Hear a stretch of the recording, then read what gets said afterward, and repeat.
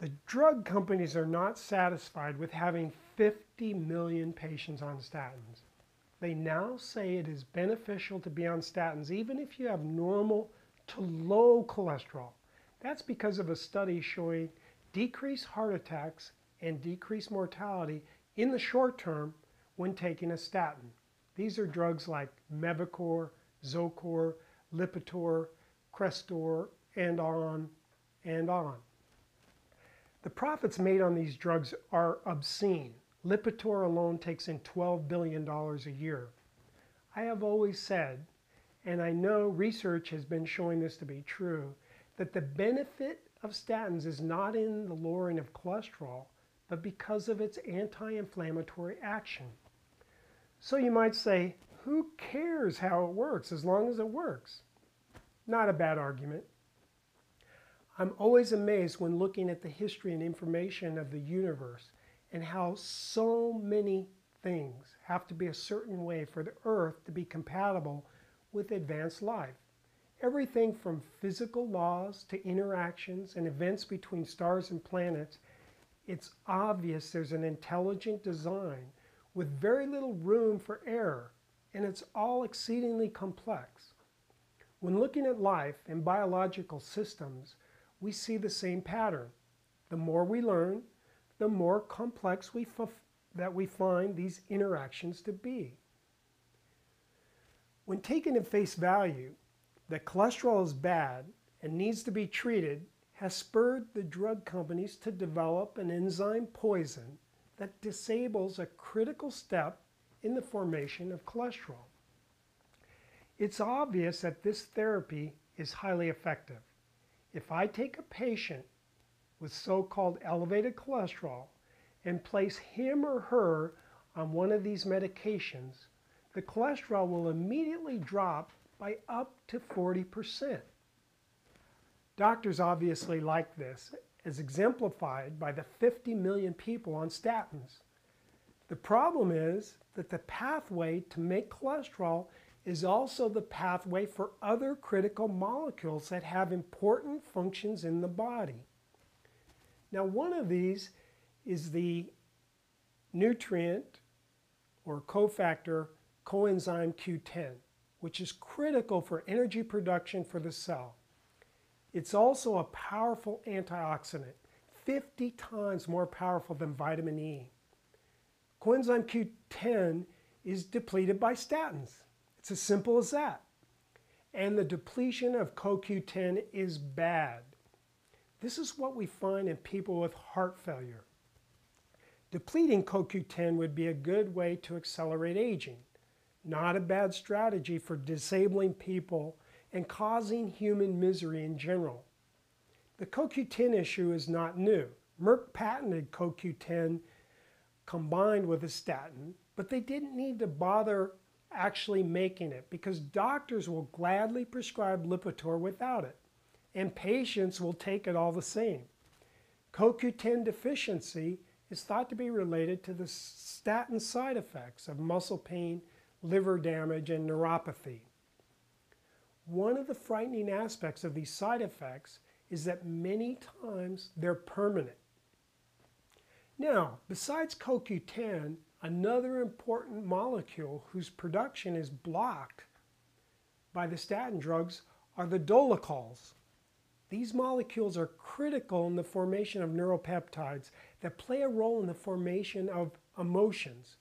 This may be what is behind the reports that statins may increase suicide, aggression, violence, road rage, and other emotional disorders. I've had many patients on statins complain of issues with memory. Recent research has shown that cholesterol, the most abundant molecule of the dry weight of the brain, plays a big role in the physical process of storing memories. Cholesterol cannot pass the blood-brain barrier, so it's manufactured in the brain by glial cells, and this process is suppressed by the statins. Cholesterol is also the skeleton backbone of many hormones and of vitamin D. This includes the sex hormones and the adrenal hormones. Lack of these hormones can also accelerate the aging process.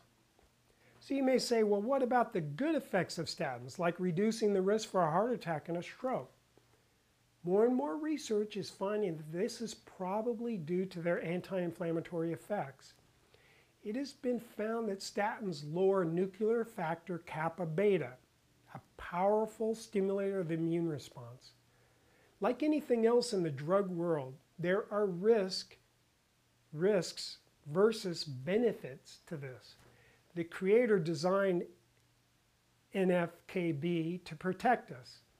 Like with other powerful immune suppressors we use in medicine, there are potential dangerous side effects, such as increased risk of infections, cancer, and cardiovascular disease. Think of Vioxx, did the same thing. Several studies have shown an increased cancer incidence in statin users. From all of this, I would say statins should never be used for prevention, except for those with familial hypercholesterolemia, which is a fairly rare disease. Only 1 in 500 people have this. Now, statins are effective for the reduction of the risk of a coronary event or stroke, especially for those with advanced disease. So there is a role for them in this case. There are safer alternatives to reduce risk, however, many of which are nutritional and lifestyle. Now, when a cardiologist wants to get my patient's cholesterol very low, I'll almost always disagree. Sometimes I advise low-dose statins combined with CoQ10 and other natural anti-inflammatory treatments for those with artery disease or those at very high risk. Low cholesterol is a risk factor for death, so we don't want it low unless it's naturally low.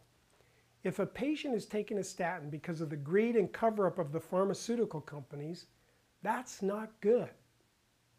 So what's the bottom line? Well, I would say don't accept that you need to go on a statin, especially if you have no known artery disease or if you're at low risk. If you're at high risk, do a complete lab profile, including the VAP lipid panel. This includes the LDL and HDL particle size, the Lp(a) level. I'd also get a homocysteine test. Thyroid test is really important. Get a sensitive CRP, maybe a CT scan of the heart or an endopat test, which is an artery function test. You can also do an ultrasound of the arteries in your neck to get the intimal thickness of the artery. I would also recommend testing your sex hormone levels. Of the 50 million people that are on statins, probably 10% should be. Now, yes, this might make a few of the drug companies go bust, but let's hope they can find a different business model, one that helps mankind. If you like this information, please hit the subscribe button above. This is Dr. Gerhauser. Thanks for watching.